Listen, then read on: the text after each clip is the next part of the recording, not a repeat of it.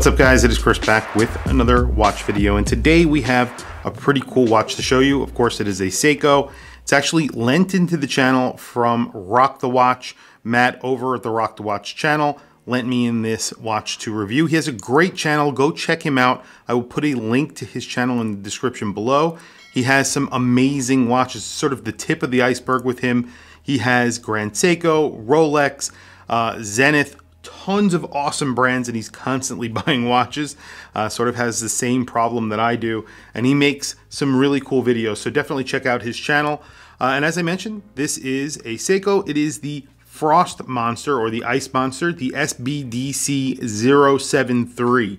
Actually a very good looking watch. It comes in very simple Seiko packaging, so cardboard box, cardboard inner box.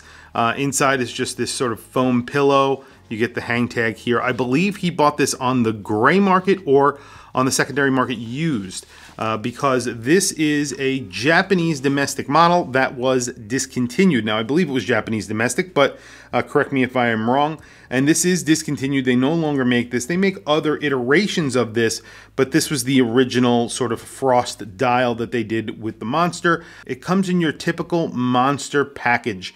You get I believe it's a 42mm case, which is what the Monsters come in. Now it depends on where you actually catch it, but it's a little bit more, maybe a little bit less, but it's around 42mm.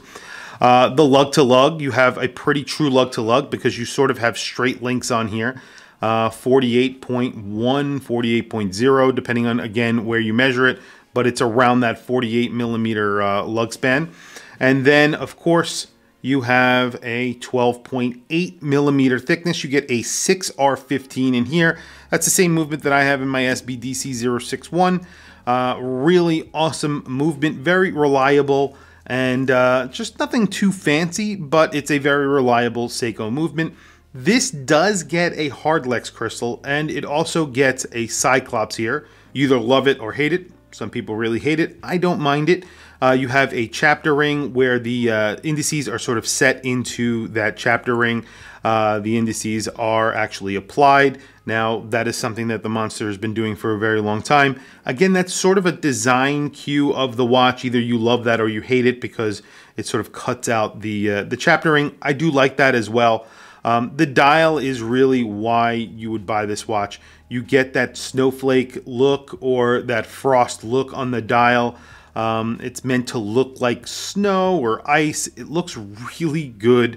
You get a color match date wheel. It's not color match, it's color match to the indices there at the 3 o'clock as well. And then that takes place of the 3 o'clock indice. It just says Seiko Prospex. Then of course, divers 200 meters right there. And that's really it. It's a very simple package. The bracelets on the Monsters have always been pretty decent. You have kind of a weird looking bracelet. I don't know what you would actually call it, but you do get those polished center links, but they're not really center links. They're part of the full link. So each link is just one full link. And then the top portion of that link is polished, and then the area where it actually meets the case is polished, and then the side of the case is polished there as well. So it's all a nice transition. You get a 20mm lug width, but the bracelet actually flares out to, I think, 22mm. So it sort of lines up with the lugs. You have very, very short lugs. That's why you have 48mm lug width with a 42mm watch. Bezel action, always good on Seiko.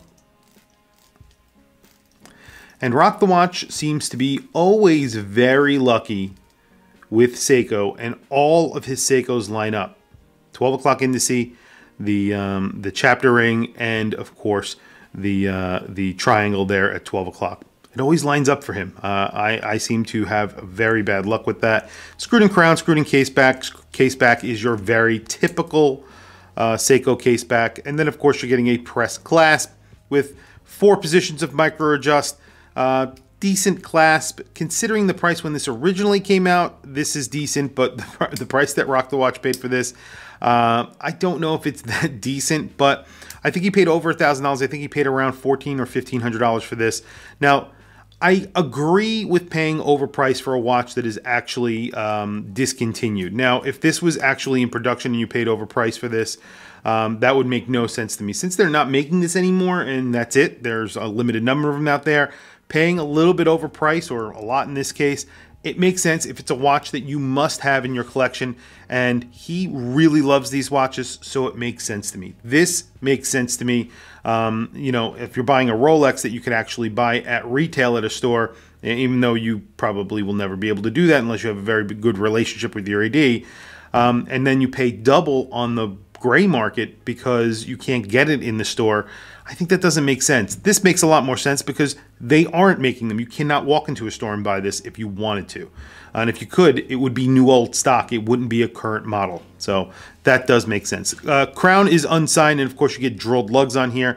And there's a bunch of different finishings on the case in general. You have polishing, brushing, and bead blasting. Polishing along the edge of the bracelet, and on the tops, as I mentioned, you get brushing and polishing. And then the actual buckle is a combination of brushing and polishing. You just have a chamfered edge. Pressed scissor here, and then of course this one you do not get a pressed diver's extension. I actually like that better. On my SBDC061, I get a pressed diver's extension, which doesn't make any sense. 6R15, like I said, very reliable, really robust movement, nothing to look at, so you get a closed case back. I'll do pictures of all this in close-up so you can see. I will be doing a comparison of this watch against this watch. This is the Seasteen that I actually have in for review / giveaway. I'm doing a giveaway of this watch, and I just want to compare the two because obviously this is an homage to this watch, not a direct homage to this specific model. However, it is an homage, and I have to say, quality-wise, there are a lot of differences and a lot of similarities, but we'll do that at a later date. Really quickly, let me throw it on my wrist, and then we will do a loom shot and then wrap up the video. Today I have a really special watch on. This is Linvertolin. This is the this is a 3-timer, I think they call it. It's the by 4 meter, I believe is what it's called.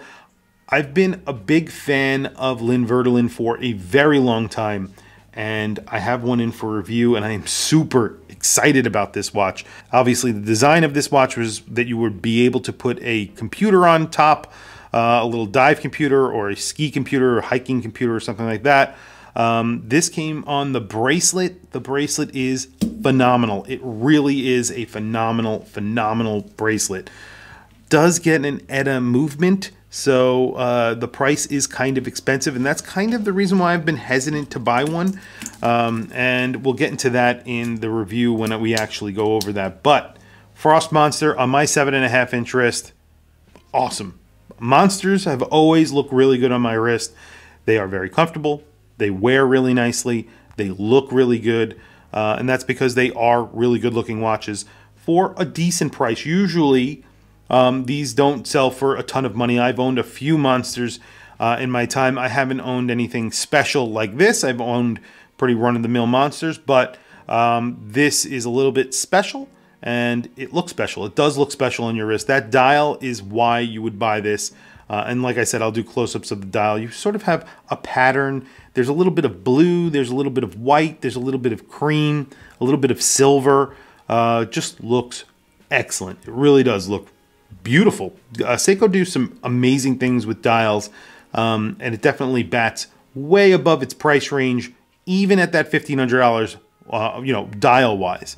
So I definitely think that. Now, obviously, Hardlex crystalline pressed clasp, push pins in the bracelet. These are all things that we could argue about. 6R15, which is good movement, not the best, but it's a very nice movement. But for that price, obviously, even at that $650 price where you would have bought this, it's still not the best. But anyway, very quickly, loom shot, wrap up the video. LumiBrite never disappoints. This is pretty good. Obviously, the dial itself is not loomed. It's the indices in the hands. However, it glows so brightly, it almost looks like it is a loom dial on screen, but it's not. You just have a pip there to 12 o'clock on the bezel. Obviously, all the indices are loomed. You have a little pointer on the second hand that is loomed. And of course, the hours, the hour hand and minute hand is loomed. Very liberally applied with LumiBrite. LumiBrite lasts long and is really very good. Usually in loom sort of battles that I do on my channel, LumiBrite always comes near the top. They always do really well. Seikos are excellent. I have an SBDC061. Loom on that is excellent, and it is always very bright. Anyway, Tell me what you guys think of this watch in the comments below.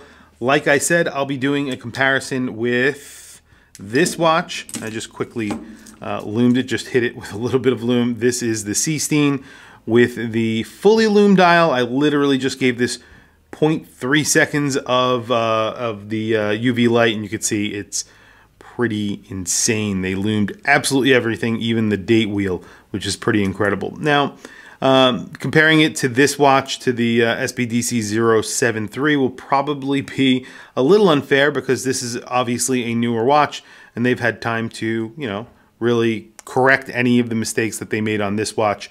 And even if you compare it to a current monster, though, still, I mean, let's not get into it yet. We'll talk about that in a later video. Anyway, tell me what you guys think in the comments below.